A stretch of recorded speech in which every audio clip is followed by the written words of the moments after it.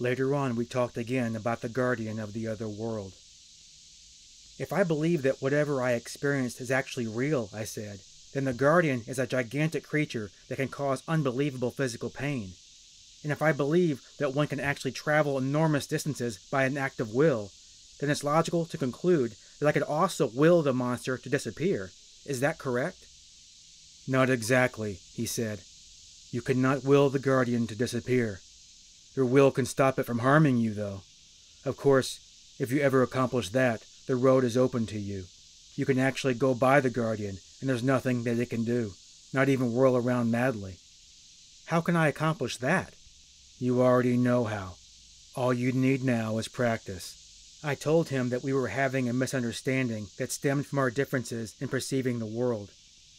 I said that for me to know something meant that I had to be fully aware of what I was doing and that I could repeat what I knew at will.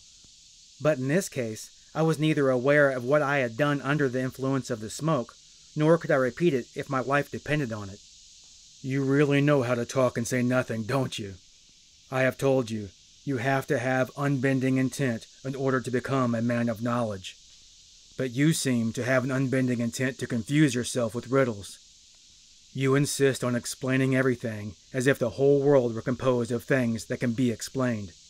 Now you are confronted with a guardian, and with the problem of moving by using your will.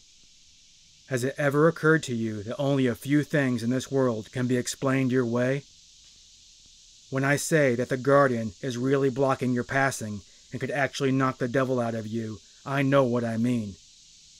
When I say that one can move by one's will, I also know what I mean. I wanted to teach you, little by little, how to move, but then I realized you already knew how to do it, even though you say you don't. But I really don't know how, I protested. You do, you fool, he said sternly, and then smiled. You make it sound so easy, Don Juan, but it isn't. I'm torn inside. You'll be in one piece again soon enough. You have not taken care of your body, for one thing. You're too fat. I didn't want to say anything to you before. One must always let others do what they have to do. You were away for years. I told you that you would come back, though, and you did. The same thing happened to me. I quit for 5.5 years. Why'd you stay away, Don Juan? For the same reason you did. I didn't like it. Why'd you come back? For the same reason you have come back yourself. Because there is no other way to live.